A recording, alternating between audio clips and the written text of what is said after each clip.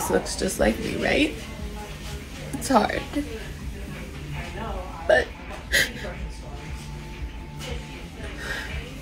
Today Show correspondent Jill Martin breaks down in tears trying on wigs amid her battle with breast cancer.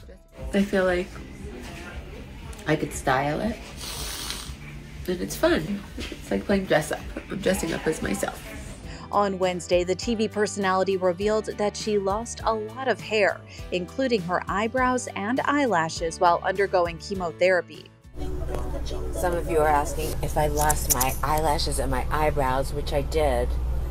So I'm going to get eyelashes now. Sort of like an ambush makeover on myself. So I got a wig, which I will show you later. Getting my eyelashes done. And then I will be dressed up as me. No, I'm excited. I feel like I want to feel like myself.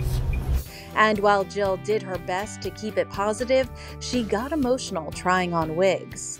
It's really hard and strange, but I'll make believe I'm playing dress up. Maybe I'll be a brunette. Jill first went public with her breast cancer diagnosis in July. I have been diagnosed with breast cancer 6 weeks ago. It's happened really fast. My mammogram was clear in January.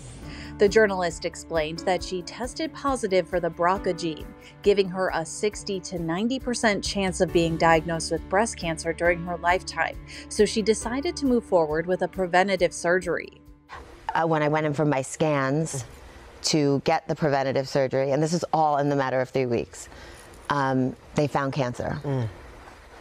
And so that test saved my life. Had I not gotten the test, I wouldn't have gotten the scans, and we would be telling a very different story. Jill went on to have a double mastectomy and brought Today Show viewers along with her during her chemotherapy journey.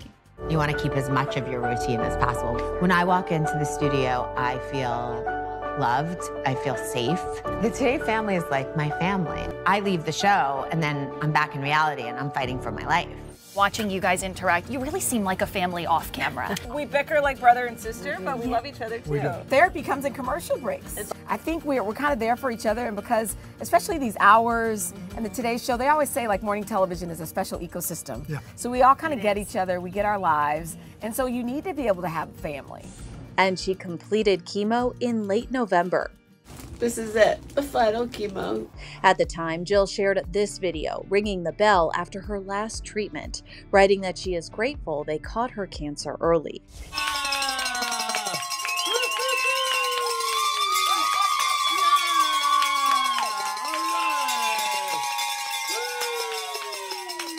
And while the experience has been emotional, this looks just like me, right? It's hard. But Jill seemingly always sees the silver linings. Thank you for all your nice notes. I feel better. It was a tough day, but I feel good about it. been through a lot to get to this point. I'm pretty happy with it.